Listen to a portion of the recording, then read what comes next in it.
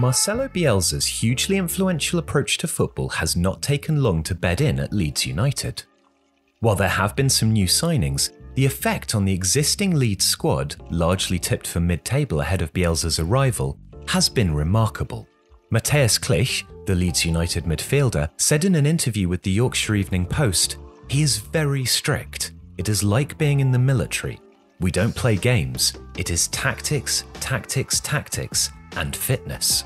Bielsa's remarkably thorough opposition analysis is part of this, determining how Leeds United's opposition will play and finding solutions to this. But such intensity is also required to instill his own ideas of how football should be played.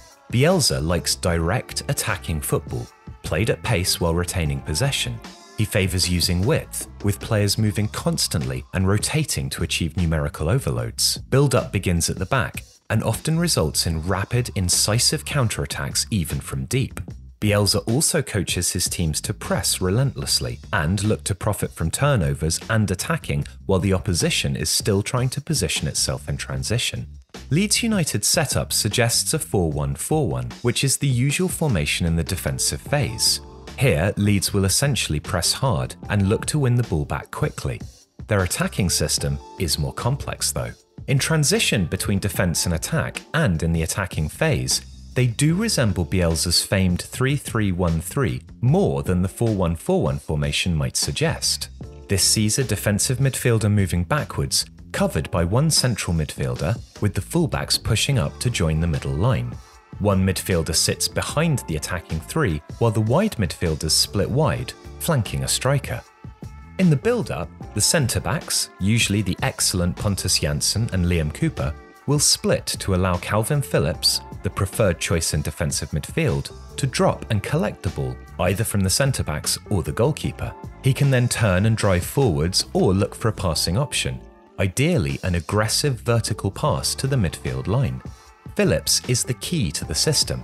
He tends to look to play forwards, but this is not always possible. Taking the ball under pressure, he can shepherd it back to the centre-backs or the goalkeeper, all the while looking to then push beyond the first opposition line to find space to take a return, or shuttling across to make himself available as an option should the ball be worked wide. Ahead of this single pivot, Leeds United's fullbacks push very high. They will also stay wide, so that if the channel of attack is down the right, for example, the left back, Douglas or Alioski, will be in space to receive a switch pass.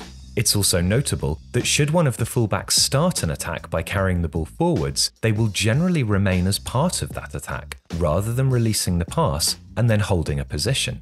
This helps Leeds create overloads in attacking situations, relying as much on the work rate of players to get back and cover as it does on the defensive shield of the defensive midfielder and centre-backs. While the central midfield is nominally two players, there is a significant amount of movement and rotation, as one would expect from a Bielsa-coached side. The aim of the midfield in transition and attack is to find space between the lines, then carry the ball forwards and look for through balls or passes that can exploit the space out wide before pushing up to support the attack in the final third. One midfielder will often push further up, so that Leeds can look to achieve a staggered series of pass and move situations to progress the ball directly and at pace. It's noticeable too that there is a degree of rotation and flexibility among the two central midfielders and wide attacking midfielders. While the fullbacks generally stay wide and look to create width, the wide midfielders are happy to come inside and attack the channels between the opposition centre-back and fullbacks if they're playing a back four.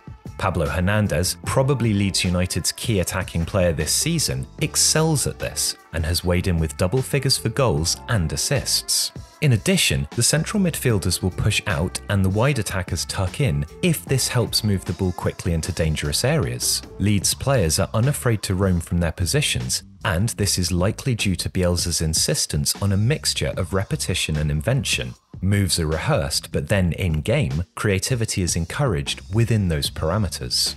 It's also worth noting that Leeds players will often pass while moving forwards. It's very unusual to see a series of passes between fairly static players, and Leeds players will push up to meet the ball even if it's coming towards them. This consistently generates forward momentum, putting Leeds on the front foot and also forcing the opposition to move backwards. This often causes issues for opposition defenders, as their retreat from and focus on a number of advancing Leeds players means they don't pick up movement behind themselves or from wide positions in field. Ahead of this, the striker has a key role. His movement and running off the ball and between the lines is key to creating the space for the attacking midfielders or on-rushing central midfielders. Kemar Roof's dynamism and off-the-ball movement has been excellent for Leeds in this regard. His stand-in, Patrick Bamford, has delivered less, which has hampered the dangerous runs forward of midfielders like Klich. Leeds United have stuttered somewhat as the season approaches its end. Part of this has been an inability to profit from chances. While Leeds shoot more than any other Championship side, they are not good at taking their best opportunities. Roof's injury issues have played a part in this, as his movement was key to players like Klich and Hernandez finding space to attack. Leeds' approach and system have not changed in the run-in to the season's end, they are simply not executing it as well. But in Bielsa, the side have a coach who has taken a fairly talented squad but without any genuine stars, and fashioned something that is greater than the sum of its parts and, when it works, superb to watch. Tactically complex and thought-provoking, and capable of devastating football with pace and precision, Marcelo Bielsa's Leeds has been one of English football's outstanding teams this season.